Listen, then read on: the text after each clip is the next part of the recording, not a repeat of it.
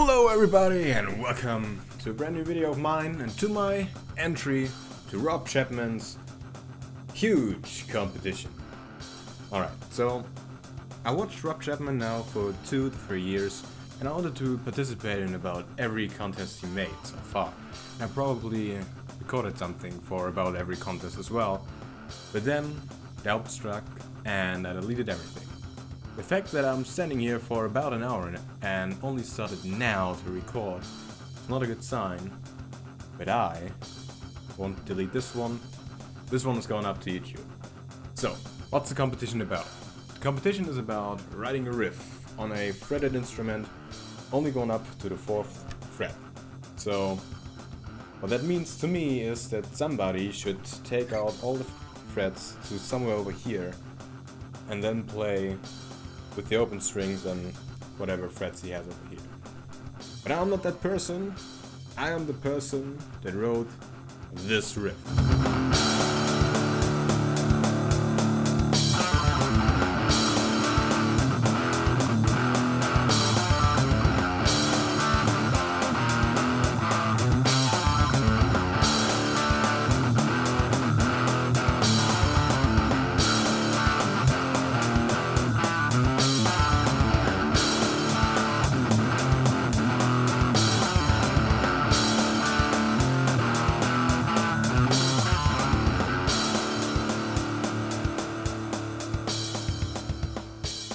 So I might have lost my glasses there and my earplugs with the backing track, so I had to stop.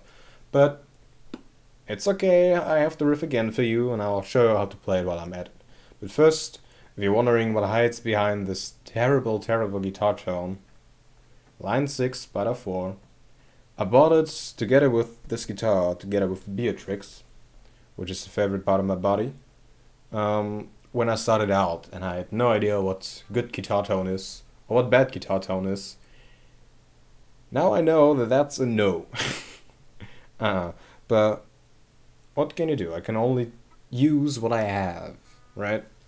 So, anyway, here's the riff. I'm in drop D and the riff goes like that.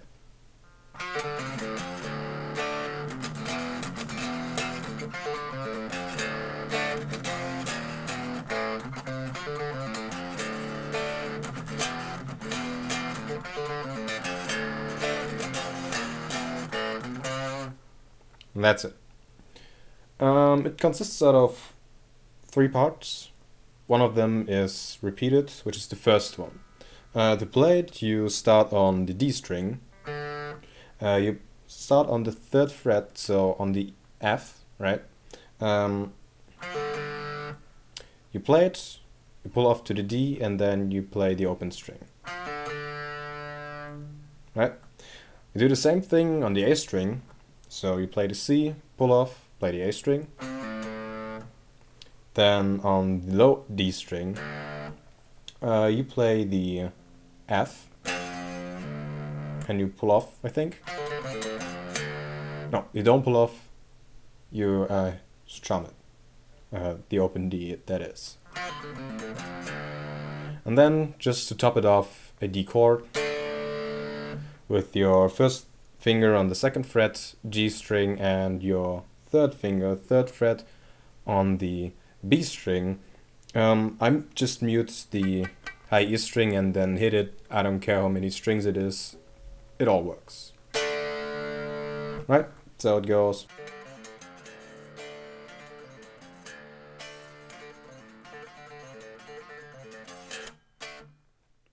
Alright, so second part.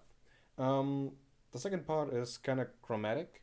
You start on the 3rd fret, you play the first 3 strings. So 3rd fret, 1st fret, open, 2nd fret. And you mute the first few, so you mute the first 3 and then just let the 4th strum ring a little bit. And then you repeat it.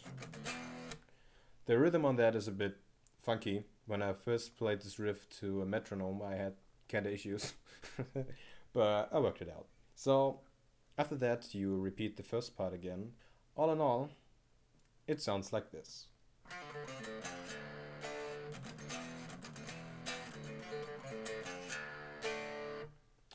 Last part. So, again, we play the first 3 strings. We start on the 4th fret, 1st fret, 2nd fret, right? Then A power chord. Then open A, so just the open A string, 2nd fret and 3rd fret. And that's the whole riff. So last part is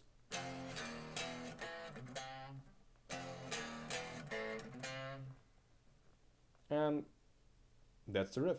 Altogether it's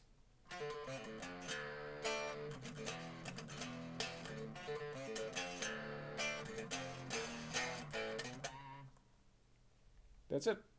So, do you like it? Do you don't?